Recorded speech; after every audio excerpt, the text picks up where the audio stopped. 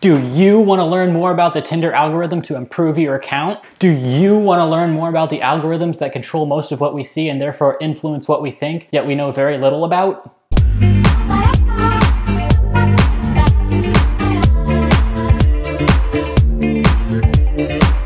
I was wondering to myself the other night, why is my Tinder account not getting any likes? And then I thought, I'll blame it on the Tinder algorithm. That's the source of my problems. However, I can't just blame all my problems on outside factors. It's probably a combination of the Tinder algorithm and the bathroom selfies. So after I fix my profile, I want to have some control over how the Tinder algorithm shows me to other people. But I gotta pay for that. So I tried to do some research on the Tinder algorithm, and I found these Tinder experiments on YouTube. But all those really showed me was, Tinder sure does love hot people, and that wasn't very helpful. So I decided to run my own Tinder experiment using the scientific method and proper controls. Now, in order to run an experiment, I had to A, figure out what exactly I wanted to test on Tinder, and B, control all the other variables that I'm not testing to make sure they're constant. To start, the things I wanted to know about Tinder were how things like the number of swipes you received affects your showing on Tinder, or the number of dislikes you received affects it, or how little hobbies you put at the bottom of your profile affect a match, or if they do at all. Now, how exactly am I going to do all this? Well, naturally, I'm going to need a bunch of accounts that I can test on, and I'm going to need to put them somewhere. And what better place to put them than at the oceanic pool of inaccessibility, otherwise known as Point Nemo. It is the most inaccessible place on the planet. Sometimes, the closest people to the point are on the ISS. What is that, you say? I'm only one person. How can I have a bunch of accounts? Well, I can't tell you that, because if I did, Tinder's lawyers would come busting down my door, shoving cease and desist letters through every crack in my house, like the letter scene from Harry Potter when he gets into Hogwarts. Now, despite saying I had to control the experiment in every way, I did have a little fun when I was making the accounts. You so fucking precious when you smile. Hit it from the back and drive you wild. Girl, I lose myself up in those eyes.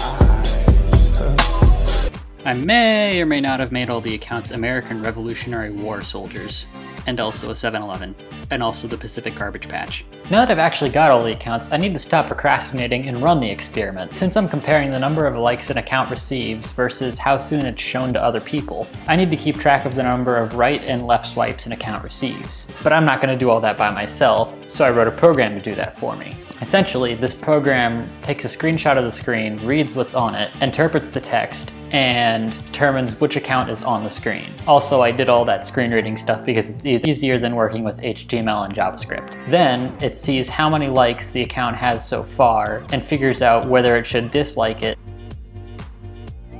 or like it. Based on the number of likes the account is determined to receive overall. Essentially, each account is only getting a certain number of likes throughout the experiment, so some accounts will be more liked than others, and I can see how those accounts compare to each other. And now that all that's finally done, I can run the experiment.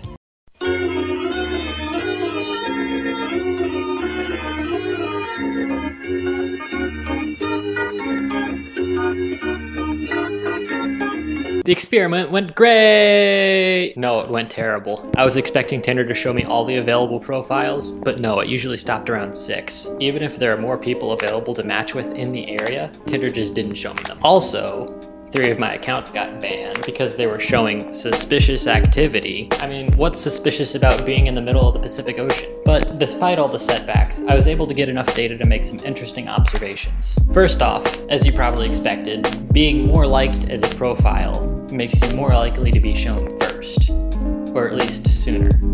But also, weirdly, if you didn't have very many likes at all, you were also likely to be shown sooner, but only in between the liked profiles. And I don't mean like you're an average profile, I mean like if you have 9 dislikes and 1 like. In fact, the average profiles were barely represented at all. It is possible that the order I made the accounts appear in the area affected the outcome of the results, but I have no way of testing that. If you like analyzing things, I'm leaving a link in the description to the raw data from the experiment. so you can find your own conclusions. So to be brief, the strongest conclusions I could find were, if you have a lot of likes, Tinder will show you much sooner than other people. However, if you also have an extremely low like to dislike ratio, Tinder will also show you near the front, but in between the accounts of the really liked people.